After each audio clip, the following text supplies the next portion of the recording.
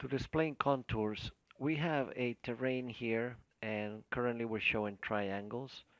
You can select the edge of the terrain, hover your mouse over it, and the properties will pop up.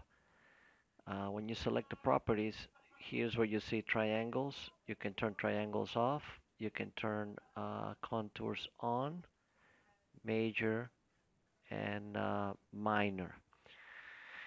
You can also see those properties. You can dock them here, so it's easier to access them. And when you zoom in here, we'll see the contours. We see the major contours, the minor contours.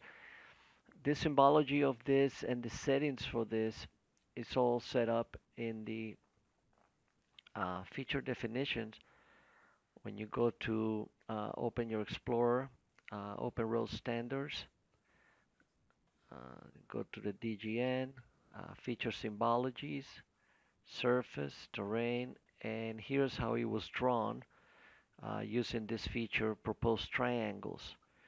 Uh, if I look here at the default element template for that feature definition, proposed triangles, I can go manage it, manage the element template, and I can select it here, and I will see here, uh, right now I got the contours. You can change your calculated features here. Let's say you wanted a minor interval every zero point 0.5. I can make that change there. You will see now we have minor contours every zero point 0.5. I see the major contours here. If you wanted 2 decimal places on the label, you can see that change there.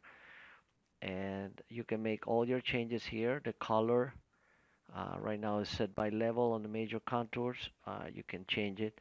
And of course, this is all from that feature definition, and that's pointing to that element template that has been saved in the DGN library that I'm using in this file. Thank you.